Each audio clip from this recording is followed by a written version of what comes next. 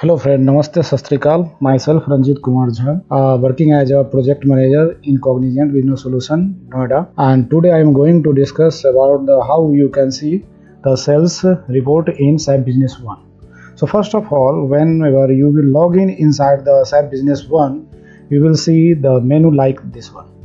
So just click on the sales and air, you will get the different types of the modules here, and in the last you will get sales report. Just click on the sales report, you will get different types of the option. Now click on the sales analysis, you will get such types of the screen, and in the screen different types of the information. Here you can see the annual report, you can see the monthly report, you can see the quarterly report. These are the report on the basis of the days. And second things is here you can see invoice report, order report, delivery report. So you have to decide whatever the basic criteria on the basis of which you can see the report. If you want to see the report on the basis of invoice, just click on the invoice option. Otherwise, if you want to see on the basis of order, just click here. On the basis of delivery, just click here.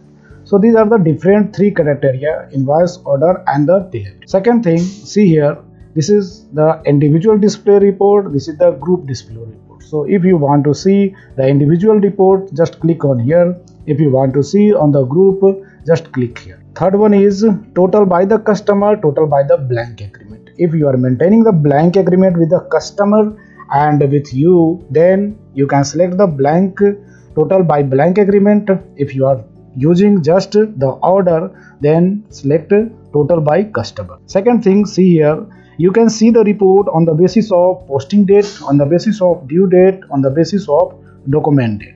So you can select any one from here. It may be posting date. If you want to see on the basis of posting date, so just click here. If you want to see on the basis of due date, just click here. If you want to see on the document date, just click here. Now come here and click on the three dot. You will see the different types of the branches available here. In this database, only one branch is Ambika Energy Solution, so it is already got selected.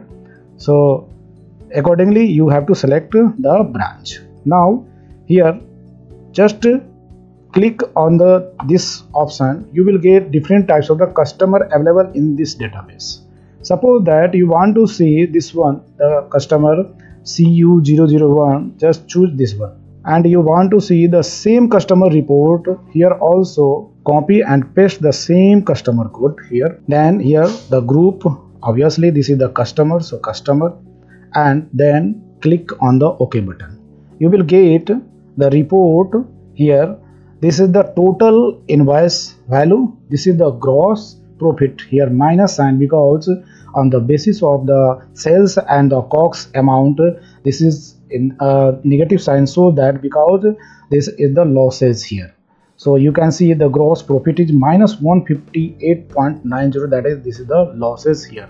So you will get the different types of the profit and loss report here also.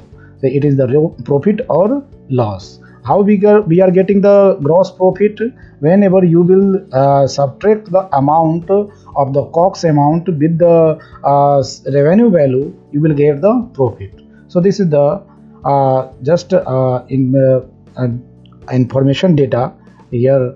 Negative value shows that because this is the losses here. So now you can see the report also by the item basis. This is the item, so just click here. Similarly, select here the particular item whose value you want to see, that what is the total value you have sold till to date and what are the invoice value. So just click here, you will get the report on the basis of the items. So this is the gross profit here, 50.95. This is the positive value. So here the total revenue value is more than the COGS value. So this is the profit value. You can also see the report on the basis of the sales employee. It is not maintained here, but you can see on the basis of the sales employee. You can select, if you have maintained in the database numbers of sales employee, you can select the code of the sales employee here, and on the basis of that you can see the report, how much amount he has sale, or what is the total invoice value during that posting period duration. So you can see here also. So this is the report on the basis of the sales employee. So this is the total invoice sales analysis report. On the basis of this report, you can see what are the different item sales in this posting date, during duration this posting date, what are the different customer you have sold, different types of the item, and so on, what are the gross profit, what are the revenue amount, and etc. So today in the today session I have discussed about the sales analysis report, and this is the very helpful for the client or the user. Okay, and if you want to connect CBS Noda for any implementation, for any inquiry, we can call our number which are written below. So okay, thank you, have a nice day, bye.